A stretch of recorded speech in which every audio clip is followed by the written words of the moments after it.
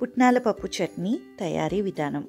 ముందుగా స్టవ్ వెలిగించుకుని కడాయి పెట్టుకుని అందులోకి 1/2 స్పూన్ నూనె తీసుకుని నూనె వేడెక్కాక అందులోకి 1/2 స్పూన్ జీలకర్ర, కట్ చేసి పెట్టుకున్న 3 పచ్చిమిరపకాయలు, 4 వెల్లుల్లి రెబ్బలు ఇంకా కరివేపాకు వేసి బాగా ఫ్రై చేసుకోండి. నేను నూనె చాలా తక్కువ వాడతానండి. ఆ తర్వాత మిక్సీ జార్ తీసుకుని అందులోకి 1 ఫుల్ కప్ పుట్నాల పప్పు, ఇంకా వేయించి పెట్టుకున్న పోపు ఇందులో వేసేసుకుందాం.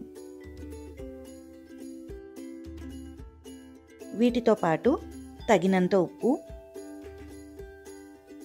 ఇంకా కొంచెం చింతపండు కూడా వేసుకుని గ్రైండ్ చేసుకోవాలి. ఈ చట్నీ జారుగా ఉంటే చాలా బాగుంటుంది.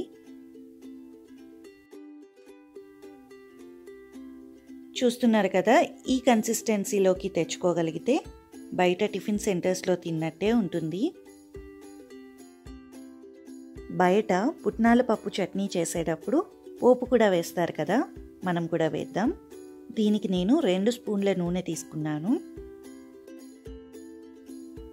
ముందు మనం జీలకర్ర వేసుకున్నాం కాబట్టి ఇక్కడ నేను తక్కువ వేస్తున్నాను.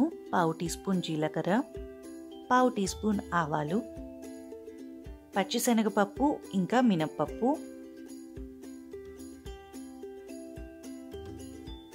వెల్లుల్లి రెబ్బలు, కరివేపాకు, ఎండుమిరపకాయలు.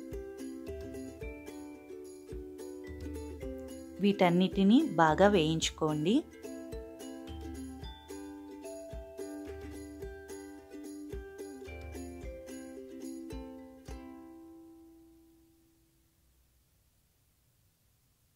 బాగా వేగిన తర్వాత మనం గ్రైండ్ చేసి పెట్టుకున్న పుట్నాల పప్పు చట్నీలోకి వేసుకుని మిక్స్ చేసుకోవడమే.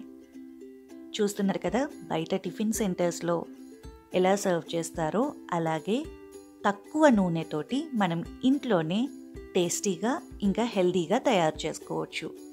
దీనిని మనం ఇడ్లీలోకి, దోశల్లోకి సర్వ్ చేయొచ్చు.